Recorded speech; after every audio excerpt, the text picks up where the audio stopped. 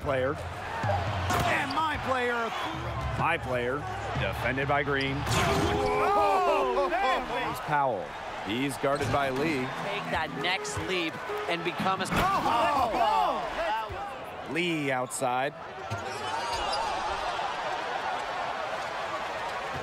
Searching for his first points in the game.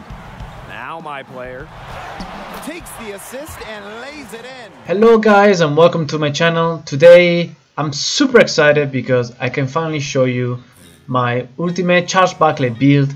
Guys, this build is ton of fun. It's very effective in the paint, especially in the 2v2 and 3v3 in the neighbor. I'm not sure in the Pro Am because the team composition is a little bit different, but if you want to have fun in the neighbor with your friend, this is totally a build I recommend for you. So Charles Barkley is a power forward, number 34 or 4, it depends. You want to use the defensive finishing pie chart for this, so you're gonna have a nice rebound and good finishing too. About physical, you want to take this one, the vertical agility one. It's not totally correct with how Charles Barkley played and how Charles Barkley moved, but this is a little tweak that we're gonna use for make this speed very effective. So you're gonna be quick and you're gonna have a very high vertical and you're gonna dominate the paint, trust me guys. So you want to start with 85 close shot, then you want to max out driving layup, driving dunk, put the standing dunk at 80 and post hook at 50. So you're gonna have 17 finishing badge. This is gonna be okay for us. We can make even more if you prefer, but I found out that this is the best for me. About shooting, you wanna max the mid-range shot and the 3-point. Free throw, you wanna have 65, post fade 70.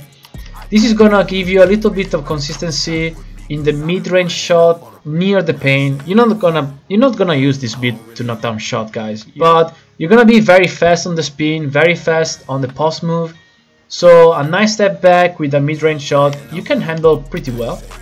Then ball handle and post move you wanna max out, so you're gonna have 5 badge on playmaking that we're gonna use later.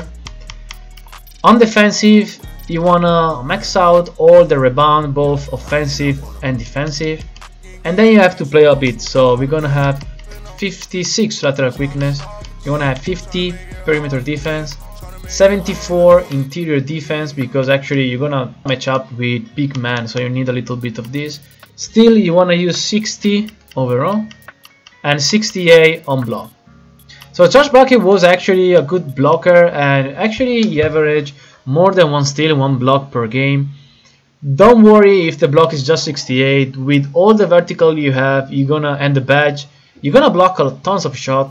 So body shape, you wanna have burly. The height, this is very important, is 6'7". So Charles Barkley was a 6'6", 6'5", kind of undersized power forward. Unfortunately, if you use the power forward, we can't go down up to 6.7. So this is the minimum size we can use. And we're gonna stick with it. So as you can see, the speed, acceleration and vertical now is very high, but we're gonna max out all the weight. So speed is gonna be 83, acceleration 74, vertical 87 and strength 77. So like I said, Charles Barkley wasn't that fast and didn't jump that high. He was a good jumper but not that high. But with this tweak, we're gonna make this build very strong. Especially like I said, against all the very slow but big center and power forward that now you can find in the neighbor. Wingspan, I actually didn't find anything online because Charles Barkley is not in NBA 2K, so we can't find any comparison. I didn't find any data in the web. I tried to check the draft scouting, tried to check everything, but unfortunately I didn't find the Charles Barkley wingspan. So I just put 84.7 just to give the 67 on block. That's it. So the takeover, you can take both glass cleaner or slasher. I prefer slasher because it's gonna make us better. So there you go, you have a similarity to Zion Williams. So we start first with the shooting badge and you wanna go with Hot Zone Hunter on silver. That's gonna help you when you're gonna make that post step back, so all the jump shooting near the paint. It's gonna help you a lot to keep your consistency on that jump. On playmaking, you want post spin and quick first step.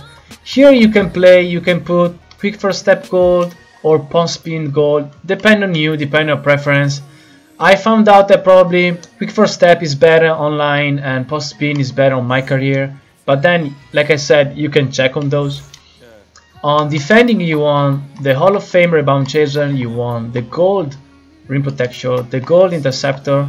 This is gonna give you a nice defense and gonna help your steal and your block. Is gonna boost you a little bit. Then you want a bronze intimidator, clamp, worm and pogo stick. I found out that this is gonna help you a lot. Actually, if you prefer, you can keep it off clamp because we don't need them much, and you can put, for example, on pogo stick or on worm. I use sometimes clamp. Is good for the perimeter ball handler if you want. So if you play a lot in the park, this is better.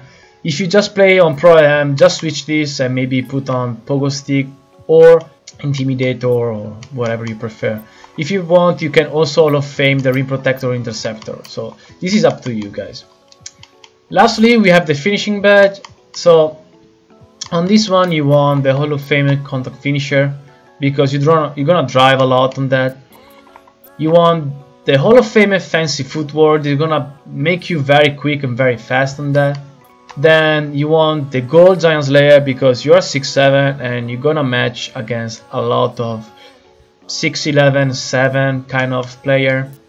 Then you want silver on consistent finishing, silver on drop step because this is gonna help you to be more fast. The finisher is gonna help you to make more layup, and then one back down finisher and one relentless finisher. I found out that these are the best badge I can find, at the best badge I like to play with, and it's gonna give you a very nice tweak on this build. So guys, let me know what you think about this build right down in the comment. If there is any part of this video that you like or found helpful, please like this video and subscribe to my channel. I'm gonna try to post more build and more content on NBA 2K. So thank you very much guys for sticking with me, and see you next time.